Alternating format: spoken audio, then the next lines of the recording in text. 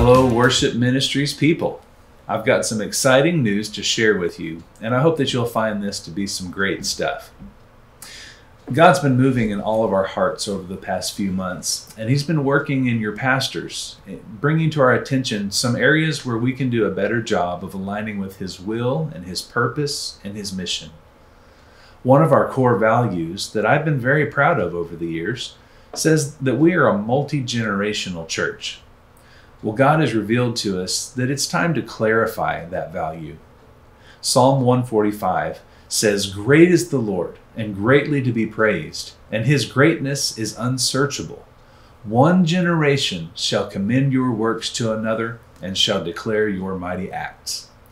In light of what God is showing us, our desire is to be not just a multi-generational church, but to be an intergenerational church. We want every generation not only to be represented, but to be present and mixed and in communication and fellowship with each other.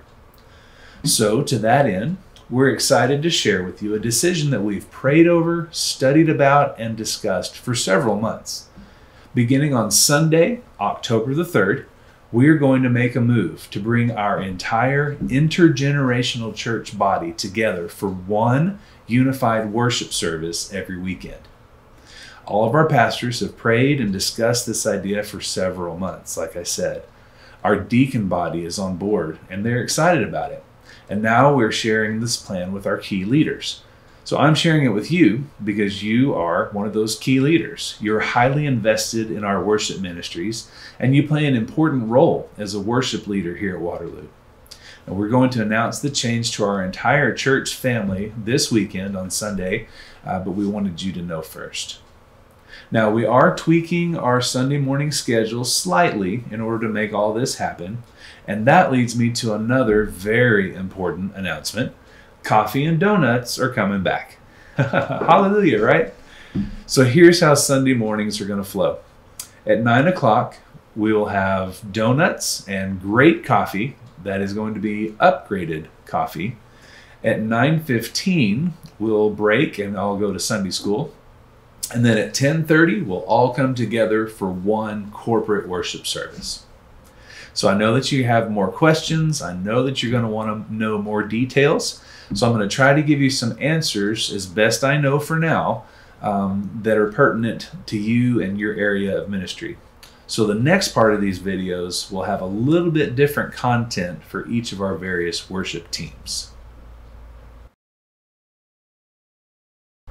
So as we make this move to one unified worship service every Sunday morning, here's some details that you'll want to know as one of our awesome scripture proclaimers.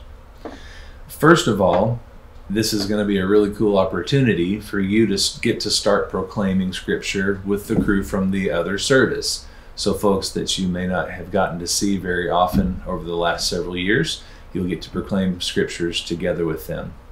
One other change that I'm trying to make is to dramatize one or more of our scriptures probably once a month or so. So we'll be using our actors, our drama group, to memorize and work up some dramatic tellings of a scripture reading here and there.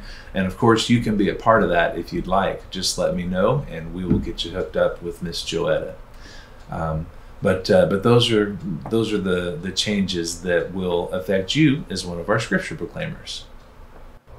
Well, I hope you can tell I am super excited about the prospect of having our whole church together every Sunday morning.